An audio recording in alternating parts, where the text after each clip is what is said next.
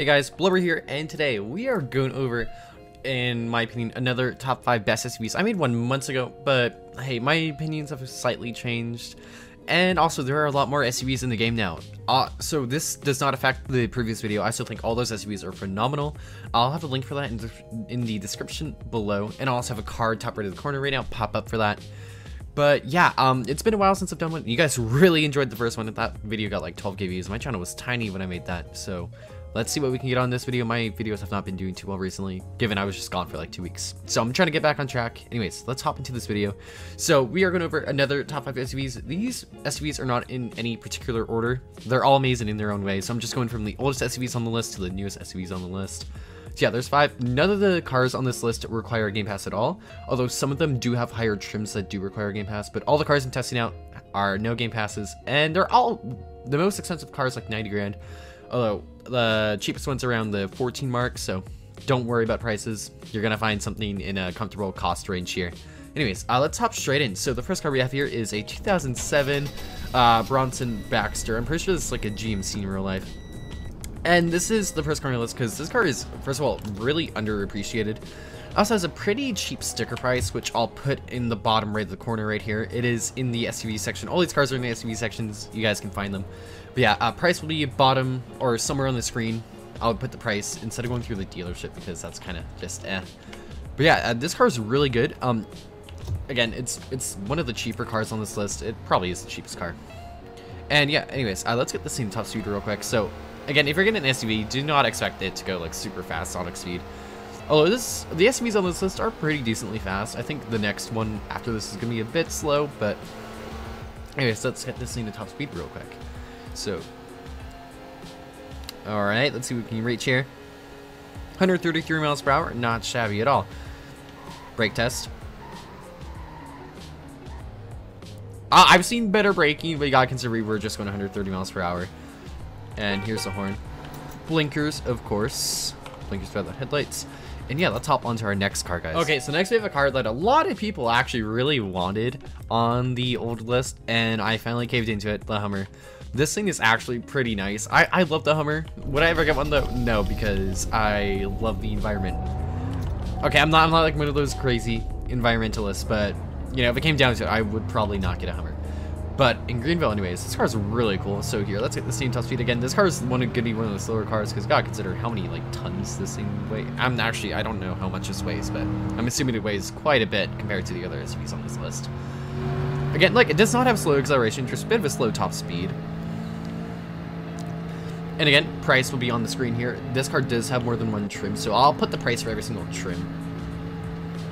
And yeah, this car here, let's do braking test. Better braking than before, although the car was going slightly slower than the other car. Here's the horn. Blinkers, of course. Headlights with the blinkers. Without the blinkers. And yeah, this was Hits Mike. I apologize for that. And yeah, that was our second car on the list. Let's hop onto our third car, guys. Alright, so next we have a bit more of a quote-unquote fancy car, but don't worry, this car does not require a Game Pass at all. We have a 2018 BMW right here. Now, you might be wondering, Blubber, you sure this does not require a Game Pass? And no, it does not. This is the 2018 BKM Rosenheim. Oh, I just apologize. I forgot to put the name for the previous car. The previous car was 2007 River Sport. Again, anyways, sorry, apologies about that. Totally forgot. So for this car, 2018 BKM Rosenheim. This is the RWD 2.0 TX line trim, and this is, I'm pretty sure, the only trim that does not require a Game Pass, so you are a bit limited when it comes to selection of this car if you do not have the luxury Game Pass. But I actually prefer the rear-wheel drive models for this SUV because it makes the car a lot more fun to drive. Anyways, let's stop talking. Let's hop straight into this car because this thing is pretty nice. So remember, oh wait, if it's rear-wheel drive, yes, it can do like, kind of like, you can make it do a slight burnout right there, and I'm pretty sure you can make it do a like donuts and stuff like that if you try hard enough. And I'll have the price for this trim. I'm not gonna put all the trims because the other trims do require luxury Game Pass. So I'm only gonna put. So when it comes down to these cars, if these cars do have luxury trims, I'm not gonna put the price on because this video is mainly for people who do not have Game Passes. But yeah, anyways, let's get this thing on the main road and test it out real quick because this thing's pretty cool. Anyways, you guys are kind of seeing the blinkers being used. Here are the headlights. I really like what they did with the rear end right there. Here's the rear and blinker with those headlights, front and blinker with those headlights, and they do it with the mirrors too. Okay, let's get this thing top speed. Well, we're getting top speed though. Here's the horn. And this car is pretty fast compared to the other SUVs on the list. So this car might be one of the winners on this list actually. For sure, probably one of my favorites. Okay, 161 miles per hour is what this thing maxes out at. Let's wait until we get to the bottom of the hill, then we can do brake check. Brake test. Okay, let's do brake test. Pretty decent braking if you ask me. Again, here's the horn again, one more time. And yeah, I love this car. A lot of people really do not appreciate this specific trim when it comes to this car. And yeah, let's hop on to our fourth vehicle, guys. Okay, just you can never go wrong with a Honda. Like, come on, we have the Honda Passport right here. Really cool car. I used to use this thing all the time in Southwest Florida, and now that it's in GV, this thing is really cool. This is the 2021 Elysian Permit. I am using the Elite trim, although there is a slightly cheaper trim, which both prices will be on screen right about now. And yeah, this car is really cool. I'm not the biggest fan of the rear end taillight design, but you know, it's not bad per se. Although I just don't really think matches the front. But here, let's get this thing on road. Let's get this thing to top speed.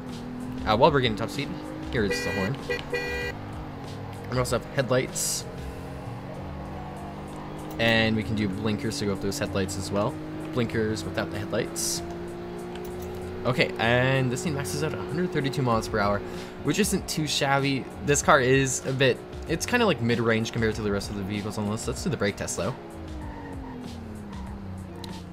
And that is pretty decently quick braking and pretty smooth braking if you ask me. Compared to the other cars, that's like the smoothest braking we've had. So big props goes there. And yeah, all around, like, this car's pretty nice. I just find it pleasing to look at, but it isn't too distracting. And it blends in pretty well. It's something if, like, you want a nice SUV that's not going to stand out too much, but it's not, like, ugly, I guess. I don't know. This is a really good SUV, and I 100% recommend it to you guys. But let's hop on to the #1 car on our list. Okay, guys, so for our final car, we have the... Oh, wait, this isn't the right car. Oh, apologies. It's actually right over here. We have the 2021 Vellfire Dominator. I'm pretty sure it's called the Vellfire Dominator. I'm pretty sure this is a Land Cruiser in real life.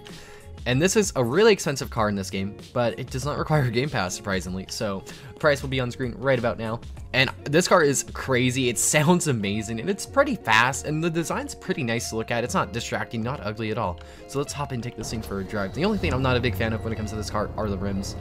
But hey, just listen to this thing. That is pleasing to hear. Okay. Well, we get to main road. Here are blinkers. Blinkers are also pretty nice. We also have headlights, of course. I really love what they're doing with a lot of the newer cars' headlights, with those like red things right there. Anyways, here are blinkers with headlights.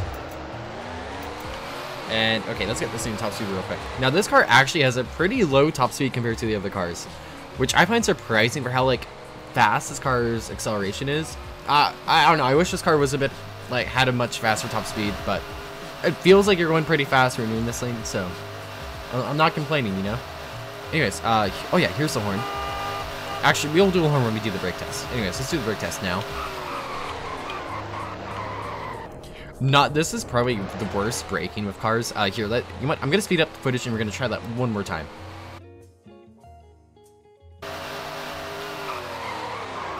Okay, that is much better. I don't know what went on there, but that braking was kind of bad that we did back there. But yeah, the braking's not too bad on this car. Not the best, not the smoothest. I'm pretty sure the Honda wins when it comes to the smoothest braking. Oh yeah, and here's the horn. Kind of hard to hear it over the engine. But yeah, this was the #1 car on this list. Again, these cars are on any specific order at all. They're all good in their own ways, so kind of pick and choose what cars you want from this list. And yeah, I'm redoing a bunch of my older list videos because Greenville's added a bunch of cars since then.